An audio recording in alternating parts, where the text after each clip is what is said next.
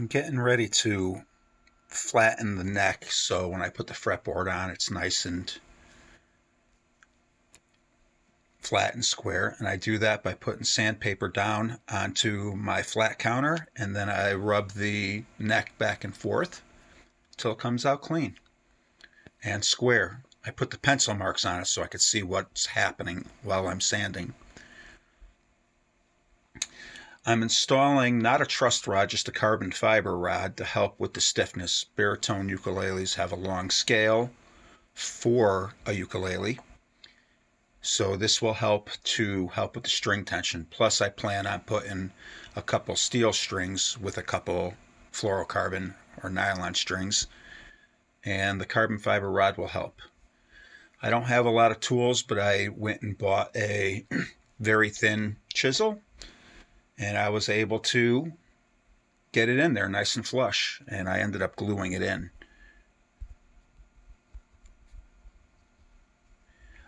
That's the fretboard. I basically glued it down to my counter onto some masking tape. I took a nice square block and just sanded it down to make it nice and flush, and then I took a tool and cleaned out the fret slots, getting them ready for frets.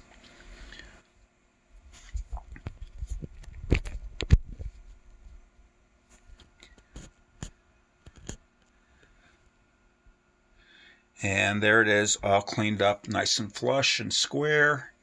Slots cleaned, and you can see where I cut the frets inside the block. And I basically tap them in with a hammer. I have a little hammer with a little piece of leather. And then I end up using a fret press. And the fret press helps to get the fret in nice and even across the board. That way you'll have less leveling of the frets and sanding later on. When I used to just use a hammer, I had quite a bit of fret leveling to do. And that's what they look like when they go in. And I use end snips to cut them off, and then I file it nice and smooth. And there's the two snippers that I use.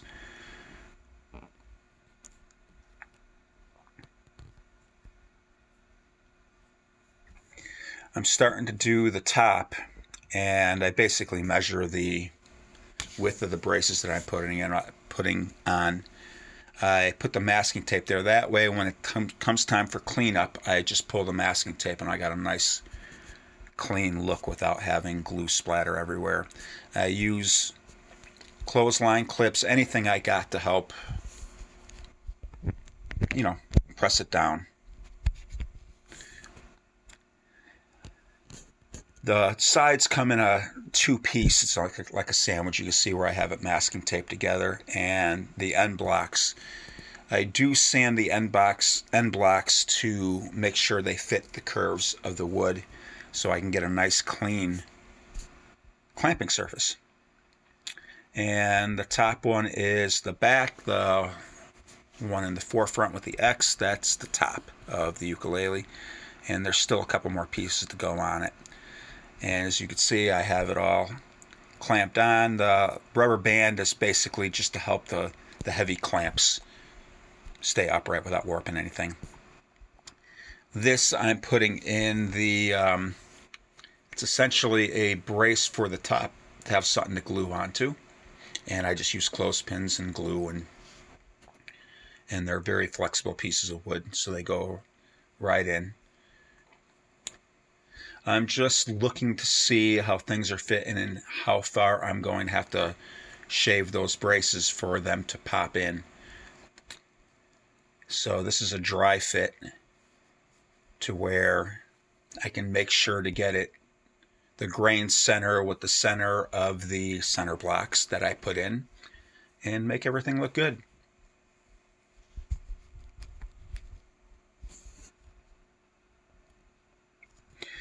I level both sides of the body once it's all glued up, and as you can see, I just tape down a piece of sandpaper, and I just keep rubbing it back and forth and go all the way around until any lips, any unevenness, I'll take a pencil and I'll darken the piece of wood, and then I'll sand back and forth to make sure I got it all nice and square. That way when I put the top on, it'll all glue flush and smooth. And that's how I bind the top down. I don't have a lot of clamps, but the kit actually comes with rubber bands, and they're huge rubber bands, so I just spring them around to clear them up. There was one spot that I felt didn't glue right, so I added a little bit more glue, and I just put a couple clamps in that area. As you can see, the glue down in the corner, and yeah, closed up really nice.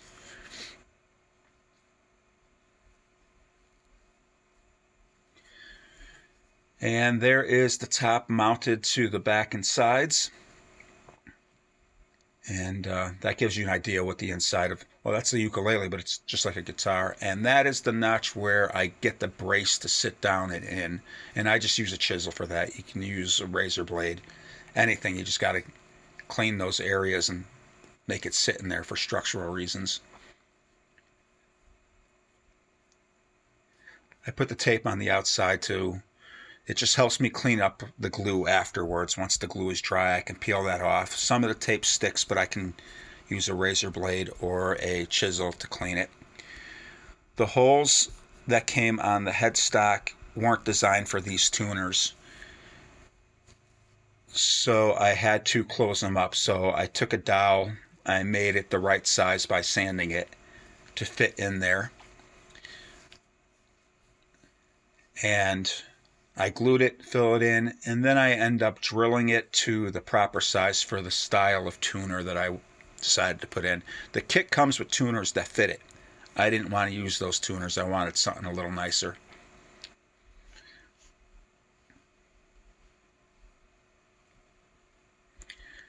And just measuring things up. The center holes I just really did by eye. I got fairly lucky. Some of them were a little off center, but you can't tell by looking at it once you finish. And that's just a dry fit to make sure everything will work.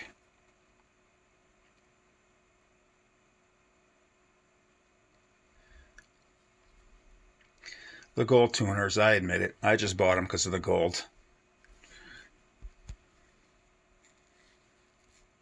But they're geared peg tuners. They sit behind the ukulele, so it's a much cleaner look than the ones that stick out the side. So it's a personal preference.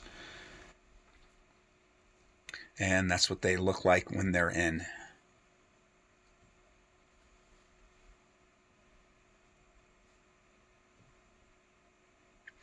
I used the ebony wood stain because I just wanted my headstock, the front plate, just a little bit darker. So I ended up staining it. And yeah, it came.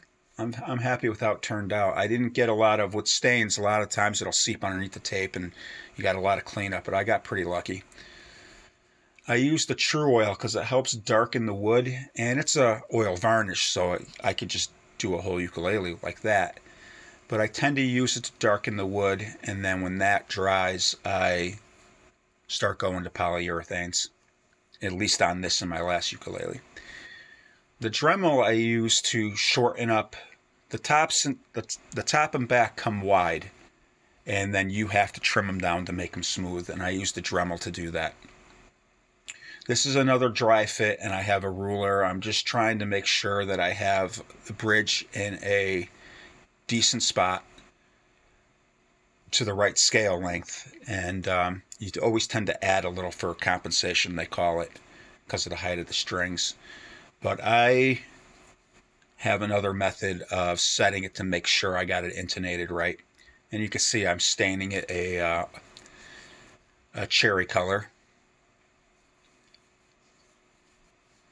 And I just have the areas covered where I don't want stain to be for the glue.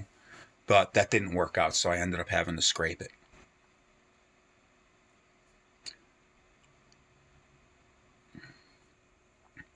And there's just another dry fit. The bridge is just sitting at top, and I just wanted to see what it would look like.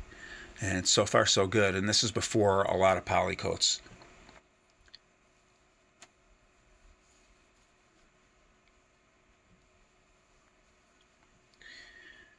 The camera makes it look redder than it actually is. It's definitely more purpley in person.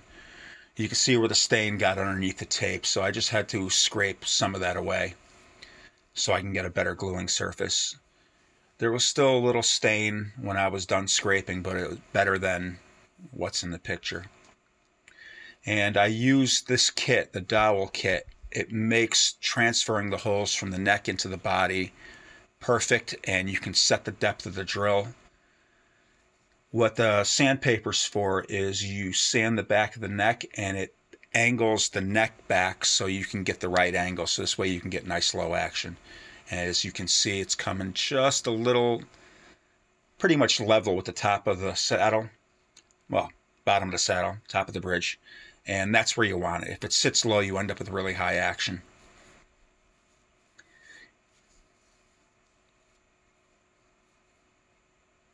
And that's how I clamp it together. At least this one. Every uke I've done, I ended up clamping it in different ways, and this seemed to work out. What we have here is I made my own block with a bridge in the back, and it helps me to make sure that I get the actual bridge in the right spot. I can tune the strings up, I can slide the bridge back and forth until I get the intonation just perfect, and then I could tape it off and scrape it clean, glue it, put it in. I know that the bridge is in the proper spot. I stole that from Rose's String Works. That's how he does his mandolins, and I just thought it was brilliant. I'm putting two little teeny tiny brads, well, they're tacks as you can see, but I snip them off. And when I go to glue it, it helps the bridge from sliding. I've had a few of my builds where the bridge slides around when I'm trying to clamp it. Just putting those two little pins, for lack of not knowing what to call them, totally helps. So I brushed that out smooth, and then when I put the bridge on, it goes right into the perfect spot, and I can just clamp it down without having to fuss. I have two really good clamps and then two kind of crappy ones. That's why you see the ruler underneath it, because the other one was my fret press tool that I ended up deciding to use as a clamp, and it worked. And the bridge didn't slide. And that pin trick is something I've seen other luthiers online do. So I stole it. I cut a pencil in half, a carpenter's pencil, and I used that to make sure I get the accent right. And so the pencil mark will go the same height as the fret itself. So I tend to file the frets down to that line, actually a little above, and then work my way down. I'm getting ready to put a clear coat on it, liquid water-based polyurethane, so that's why I have the fretboard taped off and the bridge. I ended up putting 3 coats, and then I started to sand it down in between another coat and then polish it. And I have like a, you'll see at the end of the video, I have like a semi-gloss finish. And I wanted to give it a weathered look, so I sanded down the edges, and I sanded down around the sound hole, and I sanded the body a little thin in spots. It's not really showing in these pictures. That picture, it's starting to show it a little bit. And I used the Scotch-Brite pad in between coats to smooth it out. And as you can see there, you can see some of the gloss. And if you wanted a semi-gloss, you could just get some of those emery type pads and mat it right out.